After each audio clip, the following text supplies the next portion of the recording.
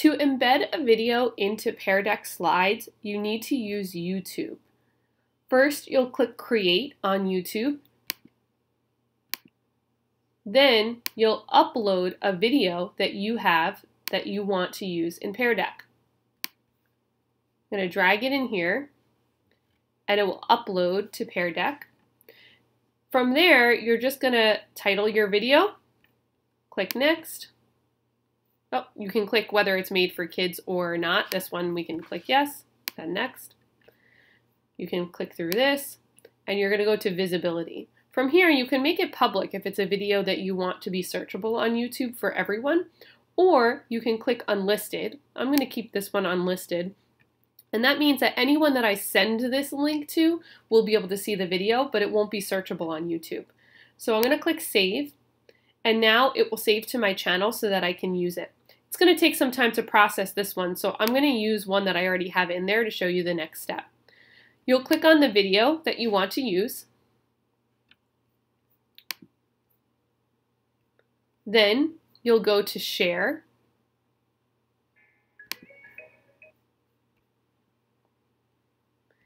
Then you need to click on Embed. Make sure that you don't use the URL that shows up here. If you do that, you'll get an error message in Peardeck and it won't be able to load the video the right way. You need to click on Embed, then copy this information and go to your slides and click on your slide.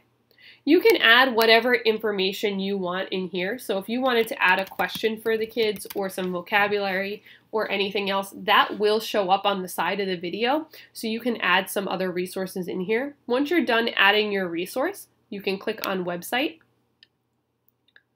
And you're gonna paste in all of that information from the embed on YouTube.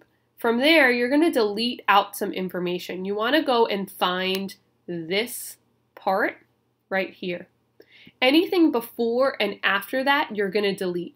So you'll click on from the quotation mark to the end and delete, and from the quotation mark to the beginning and delete, and just leave this piece in.